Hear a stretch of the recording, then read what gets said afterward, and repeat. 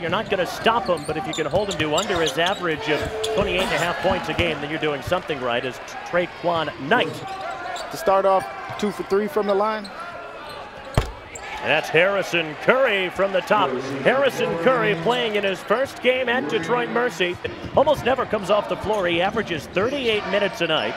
Darian King found himself open for the shot. Instead, a perfect pass to Bo Gidgel. Getting away with a half dozen for Detroit Mercy. There he is, going right at Spencer Littleson. And he now has 8. Everyone else brand new, a smattering of McFoley, Detroit Mercy's second leading scorer at 13.8 a game. Leads to a wide open shot from Marion Jackson. Davis sized the step back at the other end, and he buries it. Double-double already. He has 6 points and 9 rebounds. Just 15 minutes in. Strong take from Harrison Curry right down the lane. That's Gerald Blackshear out there for the first time. One of the holdovers for Detroit Mercy from last year. He wears number 25.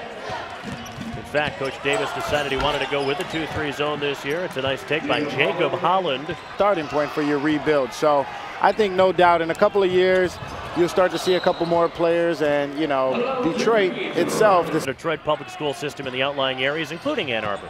Yes, most definitely. I mean, I was just at a game this past weekend. Huge alley-oops of the win over Cleveland State on Saturday that really brought the crowd to life as Antoine Davis knocked more confidently. That was a confident stroke, too, from Josh McFoley. The Cal Baptist is the other. Alabama's got some very talented freshmen, and so does Mike Davis. He's got his son, Antoine. Hasn't been a...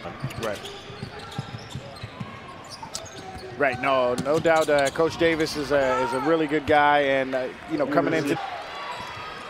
And this is the kind of performance from the Toledo Rockets as Curry scores inside on a nice feed from Davis that will put...